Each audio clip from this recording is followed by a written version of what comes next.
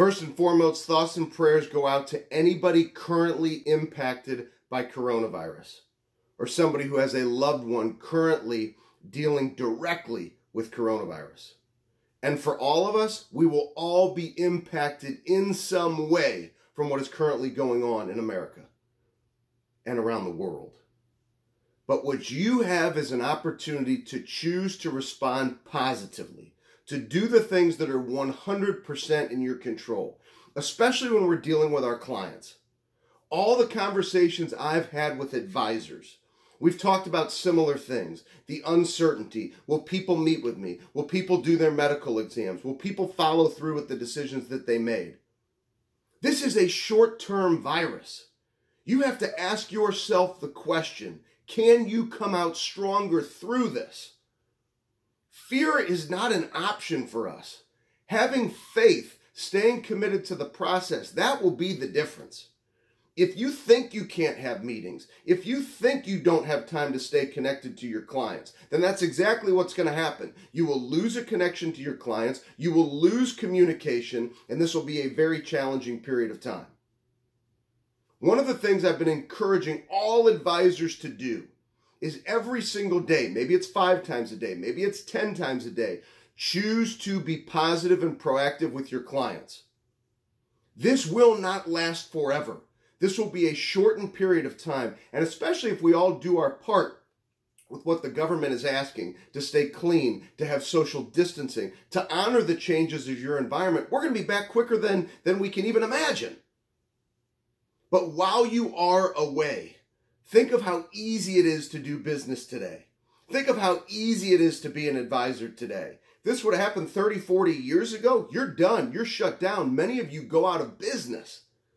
But the reality is, look at the video I'm putting together for you right now. There's Zoom. There's all kinds of things that you can do to still conduct client meetings. And people's plans don't change just because there's significant change in the world and in the economy. If it wasn't coronavirus that impacted the economy and the downturn in the market, it would have been something else. We've been enjoying this high ride in the market for so long. Use this as an opportunity to continue to educate your clients. Help your clients understand that we will overcome through this, but you must stay the course. Your long-term plan doesn't change. Continue to educate on the time horizon. I spoke with coaching clients of mine last week that were already choosing to be proactive with their clients.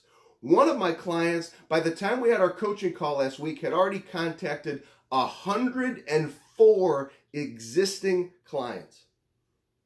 I shared with them, I said, you may not realize this, but every single one of those phone calls is going to lead to insurance premiums and new assets under management. Maybe 250, 500,000, maybe $1 million of assets under management for every single time you picked up the phone. Maybe not today, maybe not next week, but 3 months, 6 months, a year down the line. Because other coaching clients who had fears, who had held back, I encourage them, you got to pick up the phone. You got to stay active. You have to reach out to your clients. This is where you have an opportunity to create distance. This is where you have an opportunity to be courageous and to lead. If you choose to not lead during times like this, that's a decision. If you choose to lead, you will create distance, you will have an impact, and people will remember your positivity during times like this. Every time you call a client, that client, their fears go down because you help them remember why they made the decisions that they made. If you look at your phone like it's a grenade and you don't want to pick it up, if you are praying that the phone does not ring, and maybe you have a quiet period of time by doing that, I promise you, you are actually putting yourself in harm's way. What do I mean by that? The opposite when you choose to be proactive, like the client of mine who contacted the 104 clients. His clients pick up the phone, 5-10 minute phone call, they have peace of mind, fear subsides, they actually have faith in the long-term plan, they hang up the phone. Maybe today, maybe next week, maybe 2 weeks from now, they're out to lunch with one of their friends, and your client Steve says to Sarah, hey Sarah, how are things going for you? And she says, before we talk about anything to catch up, I got to ask you a question. Did you hear from your financial advisor during all of the ups and downs of the market with coronavirus? And Steve says, absolutely, I did. It was like immediate. It was almost an immediate response, and it was incredible. It was it was a 15-minute phone call. And Sarah says, can you give me his or her number? Because I need to reach out to them today. I never even received an email. I never received a phone call. No correspondence. It had me living in fear about my money. You think that's not happening? I promise you that it is, and I promise you that it will. So if you heard me a little bit earlier, what did I say? I say every time you pick up that phone, it's an extra $250,000, $500,000, $1 million of assets under management. That's what I mean by that. You will lose business if you live in fear. If you have faith in the process, you communicate, you encourage your clients to overcome, to stay the course, you will come out ahead. I promise you that. Here's something from a book that I read called Fear is Not an Option. Maybe a great book for everybody to read. This says, I am fully capable of handling any challenges that arise in my day and my life. I trust everything that happens to me is for my greatest good.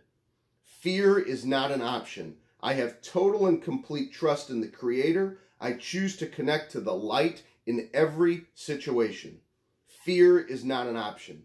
I meet every event and circumstance with the certainty that it will work out for the best. I am whole and complete. Fear is not an option. I can achieve my greatest goals and dreams. I am living in, and I am my truest self. Fear is not an option. Stay connected to that burn that lies inside of you. Create distance from the undisciplined. Create distance from those who don't have the courage that you have to reach out to your clients and build stronger relationships. And the last thing I'd say is take care of you. Do all of the little things that are being asked of you to get us back into our regular environment. This is a temporary new normal. We will get out of this new normal. You don't want to look back with regret from living in this temporary new normal, that you didn't do the things that you could have done to stay ahead. If workouts make you feel good, work out. Take advantage of this time to be closer to family and loved ones. Embrace this opportunity for you to get better, for you to come out stronger. Don't ever forget that everything you need is already in you. And just like it talks about in the book that I just read to you, fear is not an option. Have faith. Take it one day at a time. Stay committed to what it means for you to be your best every day and give your best to your clients. Don't hold back. Lean into the challenge. Get stronger from the challenge. We will be stronger together. Let's keep attacking one day at a time.